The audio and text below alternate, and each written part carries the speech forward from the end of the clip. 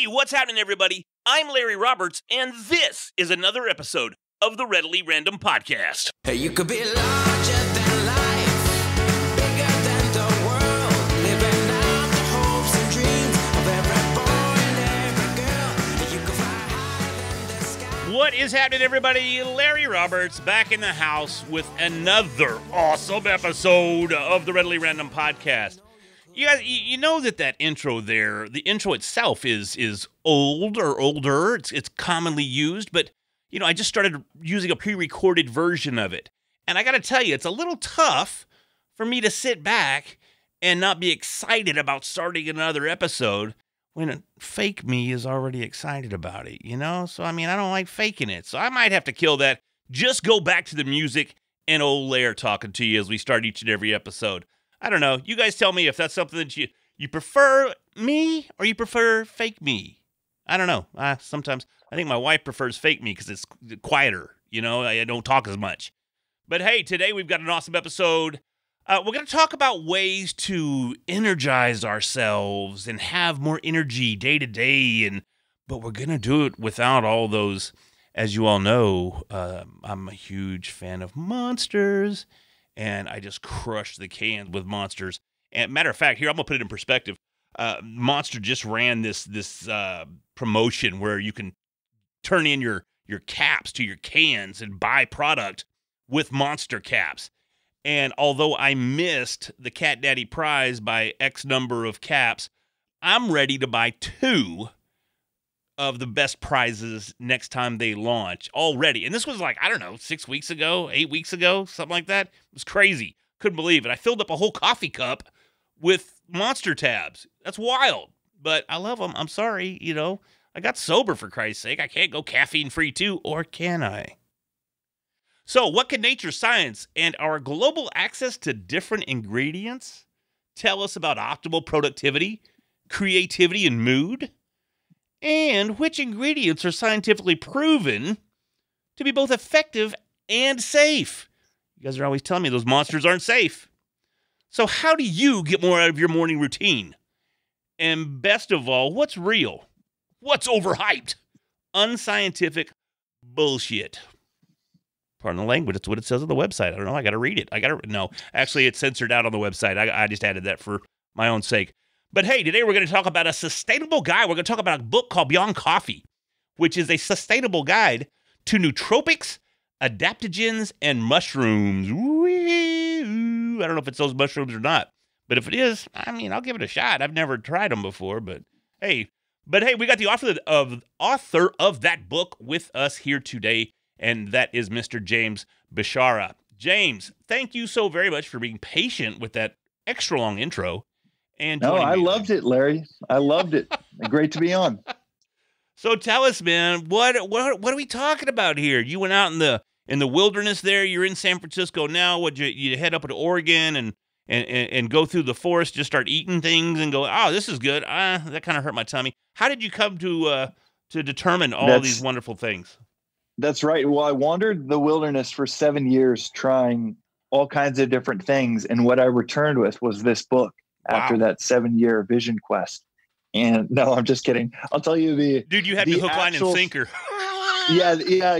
Well, you set it up pretty well. And you already have you have such a great vibe about you. And I was listening to some of your episodes before this. I was like, man, you know, I think I could actually be a little more playful with this one versus some of the more scientifically driven podcasts that really just want to dive into, you know, the footnotes and a lot of the research, which we'll get to. But yeah, I want to hear both. I'm looking forward to this being a little higher energy, which is very appropriate for the topic. Right. Real quick though, I've got to say that might be the most creative use of a coffee mug I've ever heard of to basically keep all of the tabs to your Monster energy drinks, and the fact that you drink so many. You filled up an entire coffee mug. How many cans of Monster is that equate to? Man, I take to work, and I'm not always caught up, but I take to work every day. I buy them by the case from Amazon, get them delivered to the casa. I drink too many not to buy them by the case, and I take 4 a day to the office. And we're All talking, right. we're Wow. talking and I drink the white ones, the white textured can. So it's calorie free and sugar free, but at the same time, it's not monster free. Yeah. Is that the tall boys? Like the tall boy monster? 4 of those? No, not the real, not the big mouth ones. They're like 32 ounce. Okay. Whatever. I'm talking just the regular. But even that, man. Let's be honest. I think the regular can's 20 ounces. Okay. Well, I want you to try something out for me. And that is on Amazon, order Hustle by Matcha Bar. It's a canned matcha green tea drink, and it's got plenty of caffeine. It'll light you up. But Hustle. what it has in it is matcha, which is the ground up green tea leaves. And it has more caffeine than regular green tea. And anyone, listening at home, they could actually make regular matcha too, which is the powder that you add to a cup and you swish it around, and it's the green tea leaves ground up. But Matcha Bar makes a great carbonated matcha drink that is all natural. It's organic. It is amazing green tea.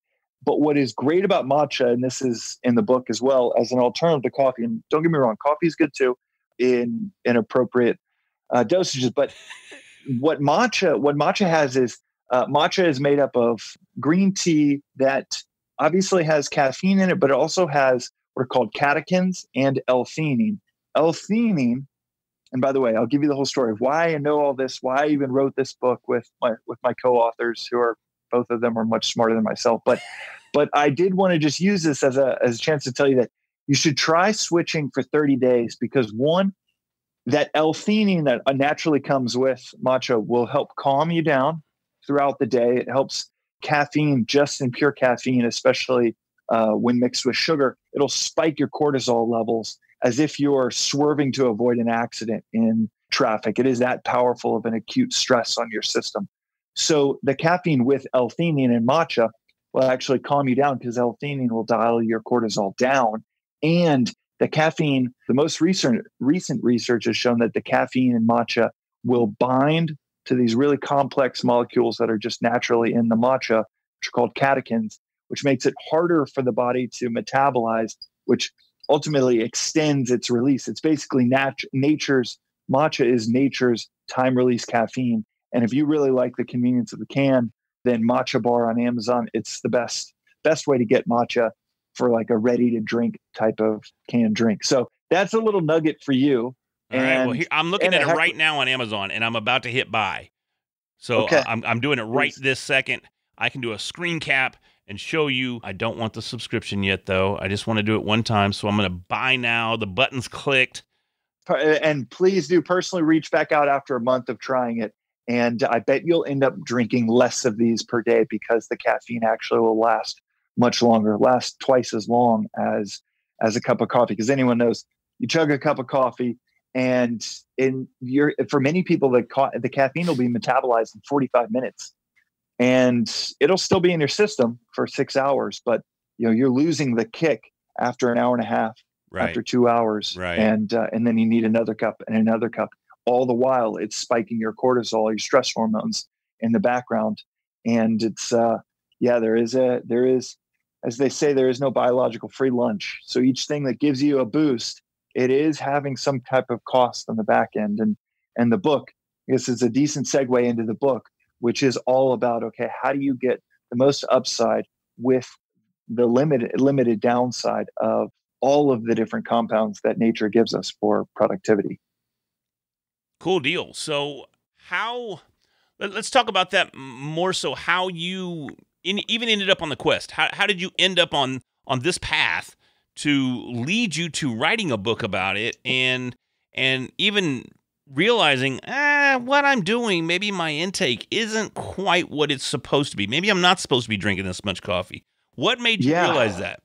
Yeah, so the vision quest, so to speak, was into the wilderness. Wasn't literal, but somewhat metaphorical. 6 years ago, I was diagnosed with a heart condition, and I went to see my doctor and went through a litany of questions. Finally got to the question of, and how much caffeine do you consume each day, James? And I told him I was drinking 5. I still use the phrase 5 to 7 cups a day, because I don't want to freak people out by just saying 7. And so when that was a little, I don't know, a little piece of information that I discovered maybe 2 or 3 weeks ago, where I was like, James, why do you say 5 to 7? You know, it was 7. And I knew it back then. It was 7. I was drinking about 7 cups of coffee a day, running a company that I'd founded and started that built to about 50 employees, and just felt like I needed 7 cups of coffee a day. And my doctor just nodded as if he just knew exactly, like that was the culprit, or he just wasn't surprised. And my heart condition is an irregular heartbeat. And he basically said, and my heart had been beating for 170 beats per minute for about 3 weeks before I went in. And I would subsequently go to the ER and have what's called a cardioversion, which is basically like, from the TV shows or movies, the little metal paddles that are put on your chest and you get shocked back into a regular heart rhythm. That's how dire the situation was. And in the conversation, I'd say out of everything that was said and processed that day, one of the things was maybe the scariest thing for me to hear. And he said, James, with your condition, you really shouldn't have more than 80 milligrams of caffeine a day.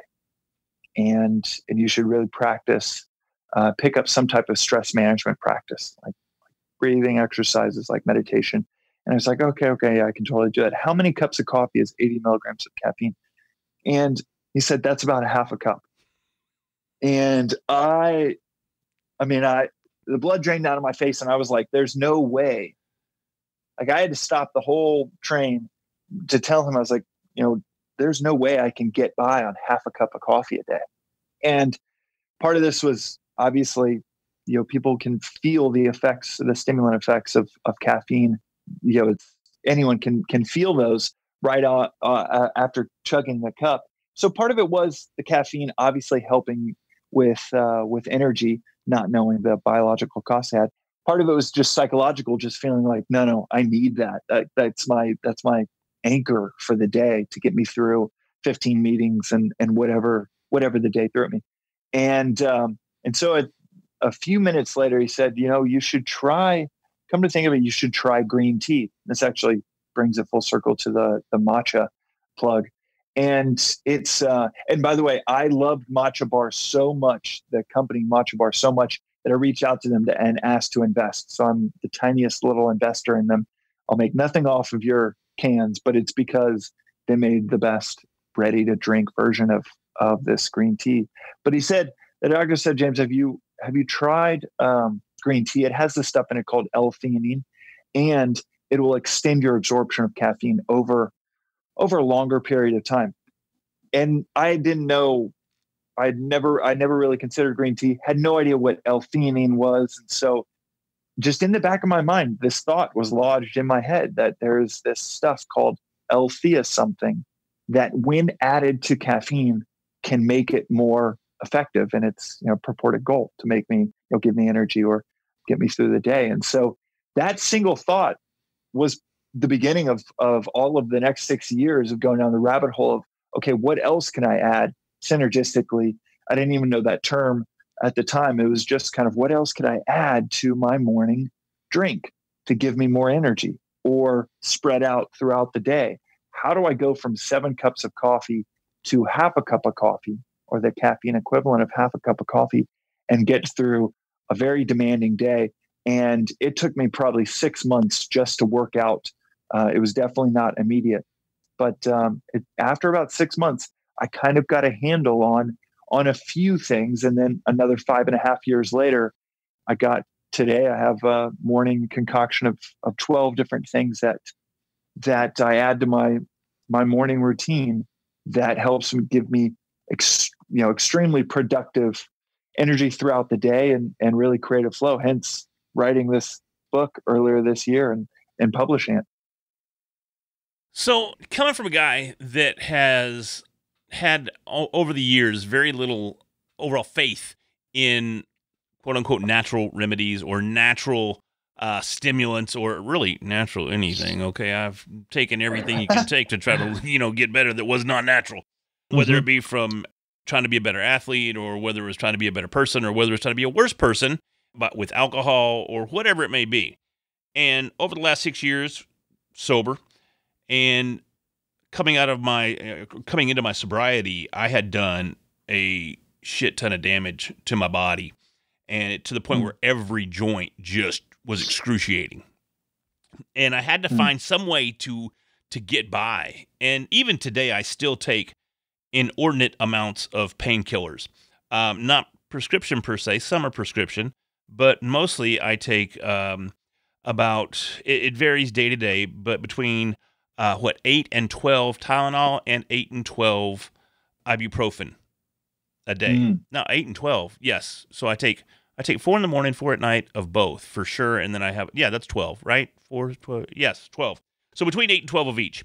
It just depends on how bad my pain is. But here's where I'm going with this, is that after I started taking, and this is just recently, okay, and I fought this for 6 years, using elevators to go up to the second floor. That's why I'm massive now. I used to be very skinny, but I started taking fish oil along with turmeric. And Great. The combination of the two has made me functional again. Now, again, I still take all the Tylenol and the ibuprofen. I never have a middle of the day episode, though, so I never take those 4 and 4 at lunch. So I do take the 4 and 4 in the morning, 4 and 4 at night, and we're working towards getting that out of the picture as well, because this is a relatively new discovery. But even in learning just those two natural, what do you call them? Elements? I don't know. They're not elements. Compounds. Compounds. There we go. Perfect. I like that. See, you're smart. I'm just a podcast guy. But no, if I don't have answers for questions like that, then no one should buy this book. There you go. I haven't. The only book I wrote was on podcasting, and I can answer any question that you might have. So yeah, there we go. But anyways, my point is that I have learned, and my take on natural compounds has changed dramatically since then. And even in the short amount of time that I've been doing it, I kicked in an additional diet. I got off all the BS, doing the 1,200 calorie a day thing, clean calories, raw veggies, all that kind of stuff. Not all the time, but mostly it's a liquid diet mixed with raw veggies and just a hint of chicken. But yeah, I feel tremendously better. I've shed like 30 pounds. I mean, all these, and it's all natural, right? I'm doing everything the natural way. So as I get older, maybe a little bit wiser, I'm seeing that natural may be the way to go after all. I think it's fantastic progress for yourself. And I think for everyone, proof of the pudding's in the eating. And it's, you try it and then does it work? And I think one of the amazing things about, these natural remedies, and this is, 30 years ago, natural could have been, natural, but uninformed, might as well have a 50% chance of being snake oil. But now natural and 10 minutes online, 20 minutes online. A great resource is examine.com, which really breaks down research studies to a very digestible level, very readable level. You can look and see, okay, hey, I'm hearing a lot about fish oils or omega-3s. And you can look up the research on it and say, well, shit, okay, this is pretty convincing research. That's actually omega-3s. It's one of the first compounds that I discuss in the book for its cognitive enhancing properties. So the entire book and the Beyond Coffee angle is around productivity and getting into creative flow. Nootropics is this body of compounds that give you cognitive improvement or purport to give you cognitive enhancement. Half of the compounds that the book covers on the nootropics category me and the co-authors, one of the smartest doctors in the space, Dan Engel, and one of the smartest medical researchers in the space, Catherine Haynes. The three of us would say about 13 out of the 25 nootropics covered you shouldn't take. It's just whether they're ineffective, whether they're total hype, or whether they're actively harmful for you, shouldn't take. But there are 12 that are right at the intersection of efficacy and safety. They're safe and effective. Omega-3s are great for joints. They're also great for cognitive repair for people that have had concussive injuries. They're neuroregenerative. It's the research around omega-3s, fish oils, just keeps coming out that they're really, really special and at the right dosages. Every once in a while, this is an interesting kind of like inside baseball of this stuff is I found that every once in a while there's a study that will come out and disprove this supplement or disprove that supplement. And you look at the dosages. So let's say the studies for 2 decades come out that say, hey, everyone should get 800 milligrams of X for some effect. There will be a study that'll come out every few years. Someone, and I don't know I honestly think sometimes it's pharmaceutical companies that will pay the $30,000, $50,000 for a clinical study with, instead of 800 milligrams, with 50 milligrams to prove that fish oil doesn't work. But the dosages, you look at the study, you actually look at the study itself, and the dosages are so ridiculously small. You wonder who the hell wanted to pay the money to put this out there, because obviously anyone could have said these dosages were not going to have an effect. But then it gets fed into I don't know, the Twitter sphere, the news cycle, that X supplement doesn't work. But what it's really saying is X supplement at a very tiny dosage doesn't work. So that's something that I think it's, people will send me studies that will say like omega-3s, fish oils. It looks like they were disproven. And then I'll literally send it right back to them and say, well, that has 1/8 the recommended dosage. So obviously it's not going to have the effect. Okay. Done with that rant. Getting back to what you're talking about in terms of just natural solutions to some of these really common things, whether it is inflammation and pain. And the book covers inflammation and anti-inflammatories like turmeric. So omega-3s and turmeric are both covered in the book. And the first thing that comes to mind is my own observation with this stuff. 6 years ago, I thought, okay, if there's anything better than coffee, with 7 billion people in the world, we'd know it. Like, what are the odds that there's something? It is obvious that coffee is the best thing for energy, that nature has given us for energy, because out of 7 billion people, 80% of the world consumes coffee or tea every morning. Like, what are the chances that these random other things like CDP choline or Bacopa moneri are legit?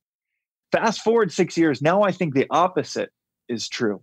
Like, what are the odds that we figured it out 400 years ago and 200 years ago as Americans kind of mainstream adoption of coffee? What are the odds we just figured it out 200 years ago? End all be all of energy is this one coffee or tea plant, and that's it. That's the only thing nature gives us. And now I actually think it's the opposite is true, that it is obvious that in the 21st century, we're going to come up with something that is more complete, that is more than just energy, because productivity is more than just energy. It's also cognition, improved focus, improved memory, improved clarity. It's balance, it's less stress, less anxiety. Nature has so much more to offer than just coffee or tea. And we're going to come up with unique concoctions of many different compounds that nature gives us that I think will make for a much more productive, balanced day for all of us. And maybe who knows when this stuff becomes more mainstream adopted. Maybe it's 2035 or 2055, but I do not foresee a world a few years from now, 20 years from now, where we're all just drinking coffee every morning. That just doesn't, after doing all of the research, that seems as laughably ridiculous as how I felt 6 years ago when I was like, I don't know, this stuff, Bacopa moneri, come on, improves your memory. There's no way this is legit, because everybody would be taking it if it was. And it turns out it's very legit, and we've known it for 30 years, and it's been intensively, rigorously studied and proven. It's not branded very well, and takes a while before our culture starts to adopt these kinds of things. Yeah, I think that's the tough part, but I think you just proved your point in that it definitely helps with your memory, at least, because you can remember how to say the word. Yeah, exactly. Because exactly. Cocoberry, I don't know, but yes, I think you're right. I think a lot of it too is we should go back in time, maybe, I don't know, to the 20s or something, when cocaine was more mainstream. I think that would be a great addition too. There are some people that we chatted with in writing the book that actually are fans of the coca plant, So Bet they are. and we don't talk about anything illicit in the book, and the mushrooms are all medicinal mushrooms and not of the psychedelic variety. But it's we really should go back and revisit a lot of different compounds that we've known about or that we have heard about, but it just kind of is just like, oh, that's interesting. That'll improve memory. Or turmeric, for example. Turmeric, obviously, we've known about for thousands of years. It's in many Indian dishes, and it's great. Mm-hmm. It's a great root that's related to ginger, and it's tasty. But you add black pepper to it, which has piperine in it, and it allows your body to absorb it not as a spice, but absorb it as an anti-inflammatory. So if you have arthritis, if you have a sports injury, if you have inflammation many of us have inflammation from, low-grade allergies that we have, whether it's a low-grade allergy to a food that we just consume all the time. We don't realize that we're allergic to dairy, which many people are, or it's, pollen in the air. Turmeric is incredibly effective as an anti-inflammatory, and it's super cheap. It's, like 80 cents a pound, but we are kind of conditioned to think, oh no, Claritin is what I need, or oh no, I need Advil. What are the odds that turmeric could be, this spice could be helpful for this hurt knee? I need Advil. But the truth is, turmeric has been proven very effective, almost as effective as Advil. Not quite as effective, but almost as effective as Advil as an anti-inflammatory, and it has none of the downsides that ibuprofen has on our liver and that biological cost. It's also about 2 years ago, turmeric was proven to be as effective as Prozac for antidepressant and anti-anxiety conditions. So it is that, and that's been absolutely proven as much safer than something like Prozac. It doesn't have the side effects that SSRIs often come with. That right there, and that's mentioned in the book and covered in the book, but that right there, turmeric, this commonplace natural compound, as effective as Prozac, that's just one of a number of these properties of these compounds that's sitting right in front of our face. It just doesn't have the commercial rationale for people to go out there and spend $50 million, $100 million to push turmeric like pharmacology or a pharmaceutical company has with something like Prozac. But like I said, natural and uninformed, meaning natural, and we don't know it 30, 40 years ago, is very different than I think these natural remedies or natural approaches and the information that we all have at our fingertips, that I think it's just going to be a springtime for us going after these very effective and very safe alternatives to what might be, prescribed by your doctor in 2019. In 2025, we'll look back and say, God, that was awful, especially given that we have this natural alternative that has none of the side effects, none of the downsides. Do you think there's suppression of the education in regards to these compounds as compared to the massive lobbying that takes place for the rest? Yeah, I don't know if there's a suppression of the information, because we're a week into this book, and it's an Amazon bestseller, which is great to see. But it's and we were able to find the information pretty easily and stack up all the over 240 studies cited in the short read. And just for the listeners at home, it's a very short read. You can read it in 45 minutes, an hour. It's less than $5, and it really started as my journey in this space started 6 years ago with the story that I told you.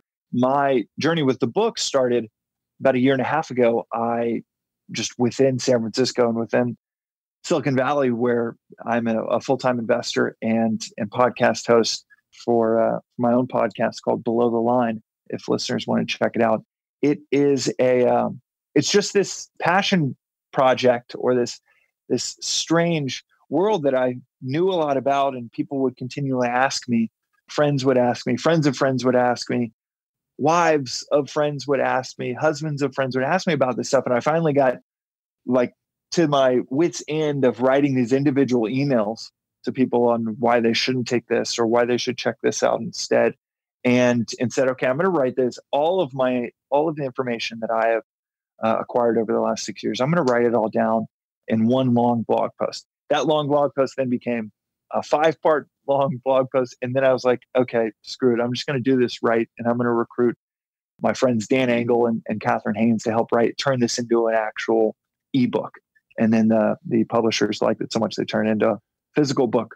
But it started with just answering all of these questions and being like, okay, this stuff isn't that complicated. Let me just put it all in one place that tries to hit on both concise and comprehensive. And when readers read it, it's no Great Gatsby. It's not this amazing narrative arc, but it is a very layman built list of the different compounds and which are safe, which are effective, and which ones do we recommend taking and which ones do we recommend not taking.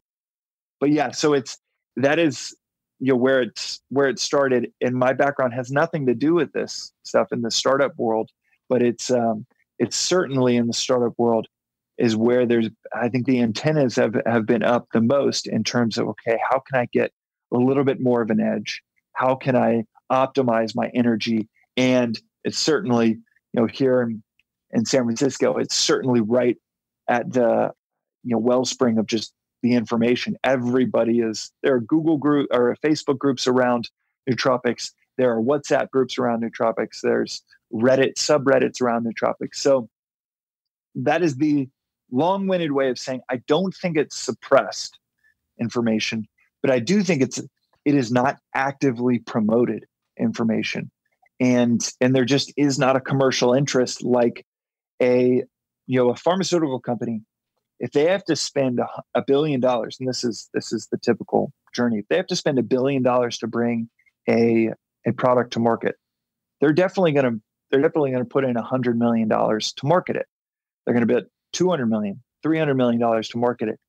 There isn't an entity out there that has that much writing on making sure you and I know about turmeric or making sure you and I know about Bacopa monnieri. If you are a Alzheimer's focused pharmaceutical company, or you're trying to work on an Alzheimer's medicine, you might incorporate Bacopa monnieri. In fact, you likely would incorporate Bacopa monnieri, but you're gonna name it Bacantrix, and you're gonna market that. You're not going to tell anyone that it's this 3,000-year-old herb from India that is one of the main active ingredients. All right. Wow. That is a lot to digest, honestly. Yeah, it is. Like I said, it was 6 years ago. It was like, if there was anything better than coffee, we'd know about it. And today there is just so much to digest. And that's the other reason writing the book. It's all piecemeal scattered throughout the web. And we felt like there really needed to be one resource that was simple but comprehensive and broke these things down for people. And yeah, it blows people's minds when they hear something like, I could list off my favorite takeaways from the book. Well, I won't list all of them because I want people to buy it, but I'll list off a few of them that are right up there with turmeric being proven as effective as Prozac, if you want me to. Sure. Fire away. Okay. So the first thing that I'll say is, when it comes to these, what in the medical community would be called exogenous compounds, basically external consumables like medicine, like a natural herb. When it comes to these things, there is no magic pill that you take in the morning and then you have amazing energy and there's no downside to it. And there is no cup of anything, tea, coffee, that gives you that. And honestly, viewing energy and productivity from the lens of, okay, it's just something that I pop into my body and then I'm good to go, really misses, I think, the larger point of that I had to learn the hard way, which was balance and approaching life with balance. So the beginning of the book covers this, but everyone should think about it in terms of a list of 5 things when it comes to productivity and getting into creative flow. And these exogenous compounds is 5th on the list. It's last on the list. The first thing is sleep. The second thing is diet. The third thing is exercise. The fourth thing is stress management. Sleep, the biggest pro tip I ever learned, whether it was reading endless amount of literature on sleep or visiting with sleep doctors, the biggest thing I ever learned is waking up every morning at the same time. Your circadian rhythm is 24 hours. It's not circadian rhythm of the 8 hours while you're asleep. It's 24 hours, and waking up every morning at the same time is one of the best ways to set that 24-hour circadian rhythm instead of yo-yoing at 9 a.m. one day, 11 a.m. the next. Second is diet. Anything more than 2 drinks of alcohol in an evening will really mess with your sleep. And this is super easy for anyone to see. If they buy a sleep tracker, it's actually, the visuals will just prove it better than me handing you a bunch of literature ever would. Your sleep quality will have if you get 4 drinks of alcohol. So you might still be in bed, quote unquote, 8 hours, but the quality of your sleep will be 50% what it would have been if you didn't have that alcohol. So the biggest thing within diet, yes, whole foods and things like that are great, but the biggest thing is actually for productivity is actually limiting your alcohol intake. On exercise, 3 times a week of 20 to 30 minutes of a strenuous aerobic exercise. And that doesn't need to be like, hands on your knees, about to throw up strenuous exercise, but elevated heart rate for 20 to 30 minutes, 3 times a week. One of the best ways of improving your cognitive performance, it's actually exercise like that is better than any compound we found under the sun, including coffee, for cognitive performance. So how you would do on a memory test or arithmetic test, exercise is phenomenal, better than anything. It's like, it is, if you take anything away from the book, it could be these things that aren't the compounds. So that's exercise. Last is stress management and breath work or meditation practice or gratitude practice. These are really easy ways to get rid of the obstacles in the road for your productivity. And then fifth, last but not least, and 90% of the book being dedicated to it, is these a list of 50 compounds that you can explore or look at adding to your morning ritual for energy. So that's the first thing. I'll pause there to see if there's any follow-up questions. Not yet. I mean, I've got one that's on deck, but I'm going to let you get through your takeaways before I hit you with this one, because it's kind of out of left field.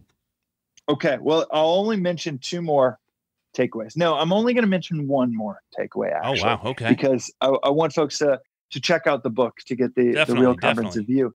But one of the biggest takeaways that I add in the book is, if you switch, and I've mentioned matcha as an alternative to coffee. I've also mentioned turmeric.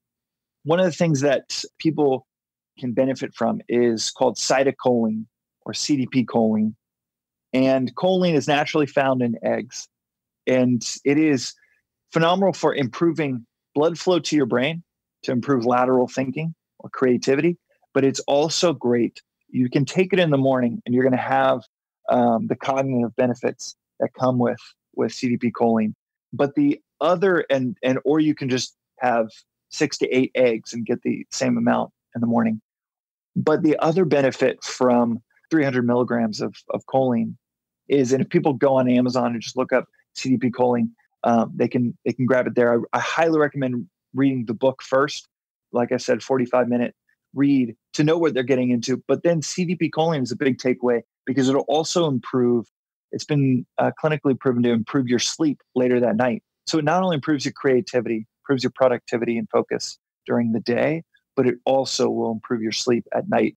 And that's like, a double whammy of a compound. There aren't many compounds that we know of that can improve your energy or improve your productivity and improve your sleep. And I think a lot of us take for granted sleep as well, especially in this day and age of trying to be overproductive or work 2 jobs or 3 jobs or be a little entrepreneur guy at night and have a career during the day. Sleep Amen. can escape us quickly. Sleep and stress management. It's if there's one addiction that our society collectively is okay with encouraging, it's ambition, and it's endless. it's we encourage it just by saying things like, man, go out and get it, go seize your dreams, kill it, crush it. And we read these really fake stories of people, and it's the perfectly polished version of where they got or how they got to where they are, and it is embellished and or just filled with lies. And I think that is really destructive to our collective efforts as individuals, because we read these stories and we measure ourselves against them. We don't match up. And that not only adds stress and anxiety, but then we push ourselves to these very unnatural limits, and that adds stress and anxiety. And so you're getting it from both angles. And it is I think where I was 6 years ago, I was just right in the pit of that, with building my own company and having 55 employees at that time looking up to me. And I was about 2 years away from just a real paying for all of just taking on too much and burning it at both ends. And even in those first 2 years of finding other compounds that can give me that same stimulant effect, I really didn't take it into the equation, the place of stress management, of getting great sleep, of thinking towards the long term and a sustainable approach to work. I really just thought in terms of these short bursts, and not having any clue the biological or professional debt that builds up when you're just like, all right, let me just crunch one all-nighter. Let me do another all-nighter. Let me work till 10 p.m. Let me try to go for 10 hours straight.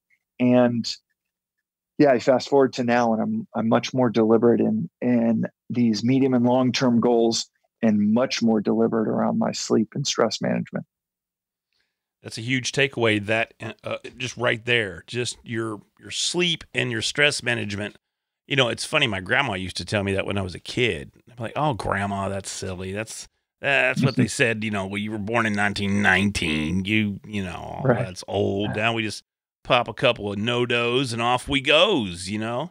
So, Right. but and then now many of us are paying the price for ignoring grandma's wise words. So it is really, and I think we've had this and I think there's this growing wave of receptivity to this message of productivity is more than just energy. One of the things that I talk about in the book, and a big insight around this space, is, I used to equate coffee or Red Bull or Monster Energy with getting things done.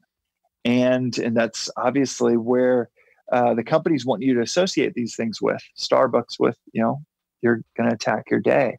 But, and it is no coincidence that Starbucks their latest innovation, the TV commercials right now, are about Starbucks triple shot espresso. I mean, it is like hilarious. It's just almost a parody of itself, to where it's like, hey, you know what we need to do? We need to add more caffeine into our drink.